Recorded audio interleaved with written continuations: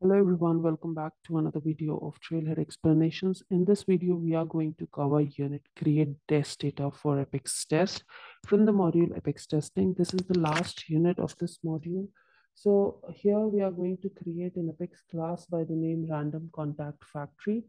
And this will be a contact test factory. So we are just going to create a data. We are not going to insert it as it is mentioned in this challenge. You can check it out here that do not insert the generated contact records into the database. Then we are going to create a public static method in which two parameters will be passed. First will be the count till which our loop or the number of contacts need to be generated. First parameter will be of type integer. Then the second parameter is of type string, which will contain the last name. So two parameters. First one will be the number of contacts that we have to create, and second one, the last name. Then here we have to make sure that the return type is contact, list of contact.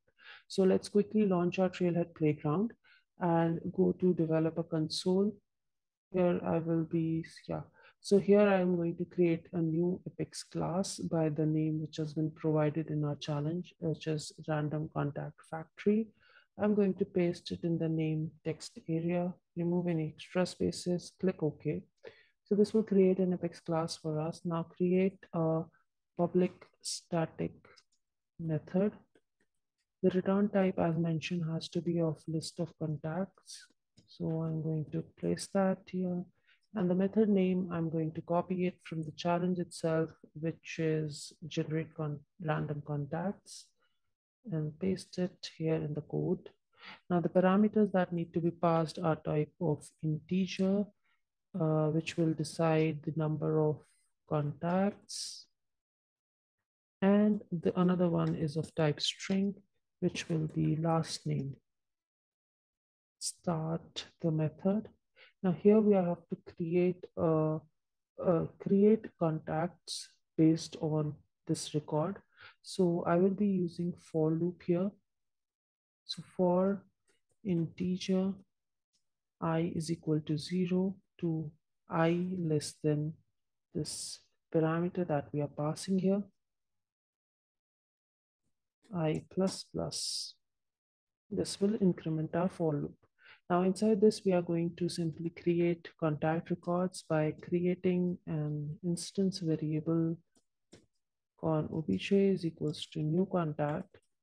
Now inside this, I'm going to pass a few details that is mentioned over here. So here an integer that controls the number of contacts being generated. We have covered that. We have looped our for loop till the parameter that we are passing. Then the next thing is that we have to make our first name unique based on the iterated number of test format in the format test1, test2, and so on. So I'm going to specify my first name in this similar way. So first name has to be is equals to in the format like that. And this will be this. So this will be in the same way like test 0. I value is incremented by 1, so it will be test 1, test 2 in the same way. Then I have to specify the last name from the value which is being passed in this parameter is equal to, paste it over here. That's all we have to do. Now just add this into a list. So say I have a list called list dot add this instance variable and just create a list outside this for loop of type contact. Name it as con list, which we have used in a for loop, is equals to new list of type contact. And terminate it. And outside this for loop, just return this list. That's it. Save this code.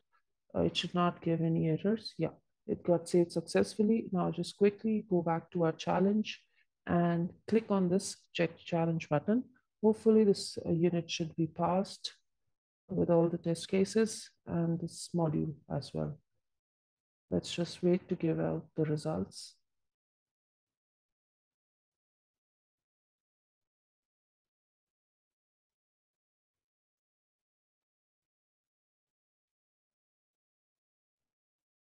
There you go. This unit along with this module has been completed. See you in the next video with another unit or module.